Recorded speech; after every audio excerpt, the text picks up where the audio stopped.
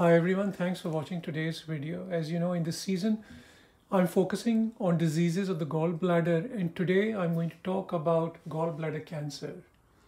Luckily, it's not a very common cancer. Over the years, I have seen maybe 6 to 8 gallbladder cancers. And as I recall, except for one, the rest were all women. So it's far more common in women as compared to men. All the patients I've been involved with, one patient was quite young, in her 30s, the rest were all over the age of 70, 75. So most patients will get this disease or uncommon disease after the age of 70. So next thing to discuss is what are the risk factors that predispose us to developing gallbladder cancer.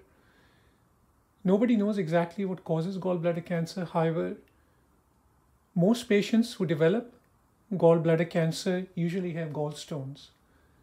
Out of the patients I have seen, I cannot recall even one patient who did not have gallstones developing gallbladder cancer. However, thing to remember is gallstones are a very common condition.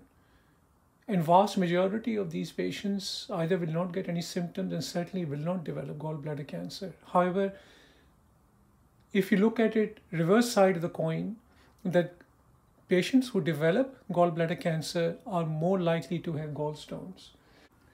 So if somebody has got gallstone, they should not worry that they will develop gallbladder cancer. The second risk factor is gallbladder polyps. I've removed a few patients' gallbladders who had polyps in their gallbladders. However, I cannot remember that any of them came back as cancerous polyps. However, if the polyp size increases in the gallbladder, say centimeter or 2 centimeter polyps, certainly many surgeons will like to remove those gallbladders because the risk of developing cancer in those polyps will probably increase. The third condition, porcelain gallbladder, which I have discussed briefly before in my video on complications of gallstones. Porcelain gallbladder basically means the gallbladder becomes like a rock. The whole wall is full of calcium like bone, and it becomes very, very hard. And these gallbladders are at a high risk of developing gallbladder cancer. However, porcelain gallbladder is a very, very uncommon condition to get. What are the symptoms that patient present with to the doctor if they have underlying gallbladder cancer? And this is where it's important to understand why gallbladder cancer is such a serious condition. The reason is because early gallbladder cancer, when it is curable, is usually asymptomatic. They don't cause any symptoms. And the patient usually has no complaint. And by the time the patient starts getting problems from gallbladder cancer, it is far more advanced. And chances of cure becomes less and less. I'm not saying they're not curable. Some of them, however, the chance of cure become less and less.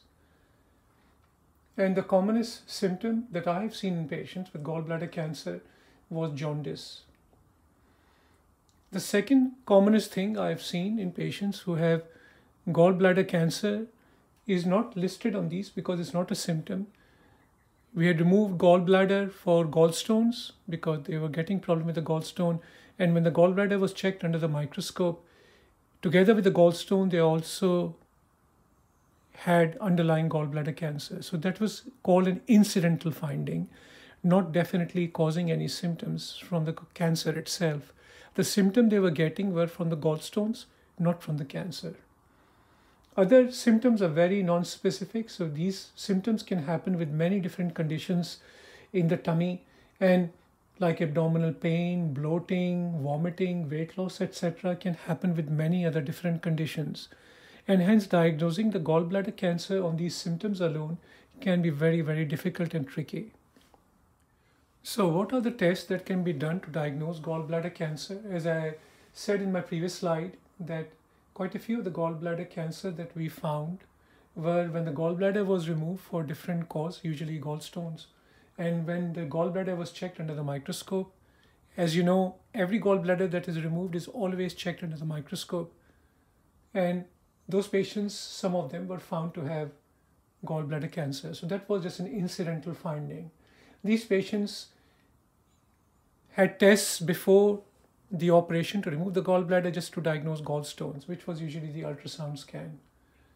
Other tests beside the ultrasound scan to diagnose gallbladder cancer would be CT scan, MRI scan, because these gallbladders look extremely thick. They are usually stuck to surrounding liver and the bowel, etc. Technically, surgically, in my experience, these gallbladders are extremely difficult to remove surgically, especially with a keyhole operation, because they are very tightly stuck to the liver and surrounding organs.